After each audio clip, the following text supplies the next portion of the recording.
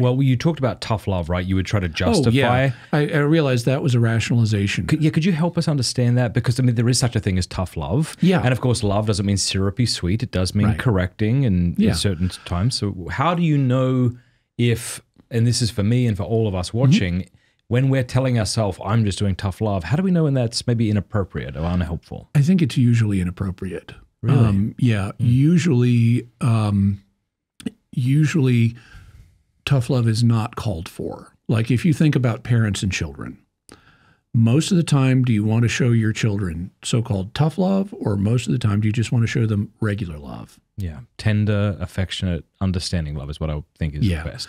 Tough love is what you use with children as a last resort when something important is on the line and there's no other better way to deal with it. Like, in fact, the way the phrase originated, because this is a fairly recent phrase, and it's only been around for a few decades. But when my understanding of it is when it first began to be used was kind of in the 1980s, when you had irresponsible young people that were having the problem making the leap from being children to being adults. This was not a thing a few decades earlier. Children couldn't wait to grow up and assume adult responsibility. But as the post-World War II economy flourished, people became affluent enough and there began to be more entry barriers to young people to adulthood. Like everybody's got to go to college, which had not previously been the case at all. But now everyone's supposed to get a college education. And what that had the effect of was it delayed entrance into adulthood for an extended period where young people had very few responsibilities. And so adolescence, the modern understanding of adolescence, that didn't exist, 100 years ago or 200 years ago. This is a new thing. And it got worse over the course of the 20th century as the American economy expanded and you started having more and more kids living for years off the abundance of their parents and not really taking effective steps to become independent as adults and live on their own and pay for their own car and, things like that.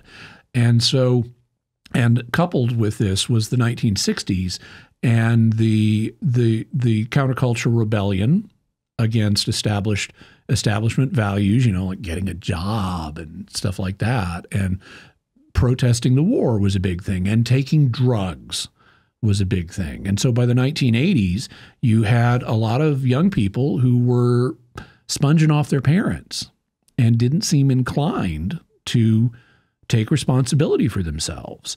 And a lot of them would get into trouble, and their parents would bail them out of the trouble. And this would happen repeatedly. And eventually, this idea of tough love developed, that the real way to be loving to my child is not to enable this pattern of irresponsible behavior. So, son or daughter, I love you, but the next time you get into a situation like this, I'm not going to bail you out. You're going to have to deal with this on your own. And this is my way of loving you to help you get to the point in life that you need to be, where you're functioning as a responsible, autonomous individual.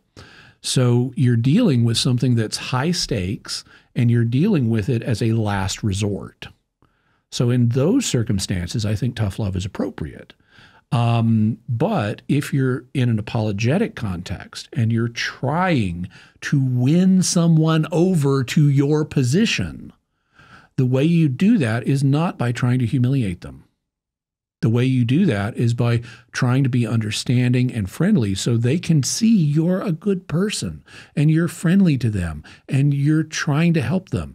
And that will enable them to think through, well, he's trying to understand me in my position. Maybe I should think through his position and, take his arguments more seriously, as opposed to just looking down on other people. I think that's James White's biggest flaw as an apologist. He looks down on other people constantly. He doesn't try to understand things from their perspective. If you listen to his Dividing Line show, the amount of apologetic content is actually quite small, and most of it is looking down on other people. And that will attract a certain number of people who have that, chest thumping, feeling your oats sensibility. but it's going to hamper his apologetic effectiveness in terms of actually winning people to his position. Yeah, those are all very good points. But let me maybe push back a bit and see, push away. Well, I agree with everything you've said, but if you live in a day and age where atheism is king, say, like during the 2008-9 days where everything was atheism, and they were very condescending towards us, it was incredibly heartening to see Christians no longer cower, but get up and swing hard, So is there something to be said for manfully dismantling evil or false position in a manful way, in order to embolden those who are cowering, feeling like maybe my religion isn't something that's defensible? Oh, sure. But there are different ways of doing it. Back during the Cold War, in the 1960s, Nikita Khrushchev came to America and went to the United Nations, and he famously did an act that was regarded as being rather petulant. He took off one of his shoes and starts banging on his the little podium in front of him with his shoe, and everyone's looking at him like, what the heck's going on, dude? And the response that was given was by the British ambassador to the United Nations, and it was regarded as a crushing, disarming response. All he did was he said, I'm still waiting for the translation on that. Very good. And so there are ways of being devastating and being kind at the same time. Like I tried to be in my Bart Ehrman debate. I see. I tried to be as devastating as possible and as kind as possible. All right, let me give you an example, though, because I really like this. When Ed Fazer said of Richard Dawkins he wouldn't know the difference between metaphysics and metamucil, come on, that's good. Well, it involves wordplay. But it's good. I like it because it's snarky. I like that he took a shot at somebody who's... I appreciate the value of snark. As much as the next guy. However, I think snark is principally for in-house consumption. And it doesn't... It will work for some people. And there's a place for gentle humor too, which is not the same thing as snarkiness.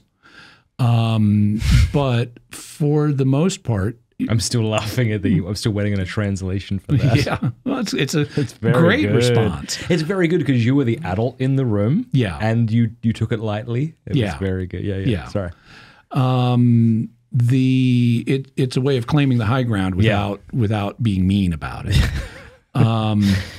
And in any event, I think the famous saying of moms, "You catch more flies with honey than with vinegar," is true, and that applies in an apologetics context.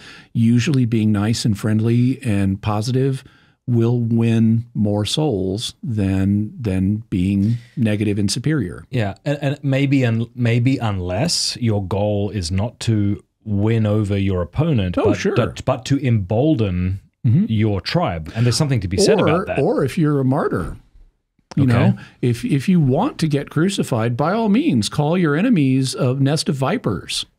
Jesus deliberately provoked the Jewish authorities. That's what the clearing of the temple is all about. He is setting up his own crucifixion. So this is not advice that applies in every situation. Okay, this is good. But recognize the situation in which Jesus would do this. He was being deliberately antagonistic to set up his own death so that he would redeem us all. Yeah. Well, that doesn't mean unless you're Jesus, unless you're going to redeem us all, you should be doing the same thing. Yeah. But I mean, it wasn't just for that reason, presumably. He was also calling them to repentance through this harsh language. In typical with the prophetic mode of language that they were used to in their culture. Yeah. Our culture does not have prophets that talk that way. And so you have to adjust your language depending on the cultural context you're in. Yeah. It's like, even here in the U.S., there's a difference between Northern culture and Southern culture. People from New York, for example, are famous for being blunt. Yeah.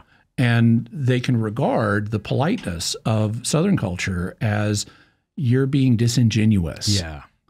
Whereas, from a Southern point of view, the Northern bluntness, the New York bluntness, can be seen as really offensive. Yes. Whereas in the South, we're trying by being charming and friendly, we're trying to make everyone happy and keep things at a nice, cool temperature. Both communication strategies are effective. You just have to understand what the communication strategy is and use it in appropriate circumstances. I don't know how many folks you know from the Middle East, but I've known quite a few. For example, San Diego, or specifically El Cajon, where Catholic Answers is based, has Maronite. It's like a quarter Chaldean. Yeah. It also has Maronites. There's lots of people from the Middle East there, and they come from a very blunt culture. Right. And I get along with them great. I was one of 2 Americans in a class of over 30 Iraqis in 2003 when the U.S. invaded Iraq. Oh. I mean, we were in class and they're getting calls on their cell phones about their villages being liberated and stuff. Oh. But going into that class, I knew I'm one of 2 Americans in this class. Everybody else, including the teacher, is an Iraqi Chaldean. It's going to be like being in a class of New Yorkers, only more so. And it was. Yeah. The instructor would do things that were totally not from my culture. I mean, he would turn to students and say, "That is horrible, horrible." But he didn't mean to be cruel to them. And it wasn't perceived and it wasn't perceived as being cruel. Yeah. So the communication strategy you use is culturally dependent. It's dependent on context. They're just different communication strategies, but an underlying principle that applies in all contexts is if you can convince the other person that you're on their side and you're trying to help them, then they will be more receptive to your message than if they perceive you as antagonistic and superior. Yeah. This is why my wife, when we lived in San Diego, she would love the Maronite women because my wife tends to be quite blunt and choleric by nature.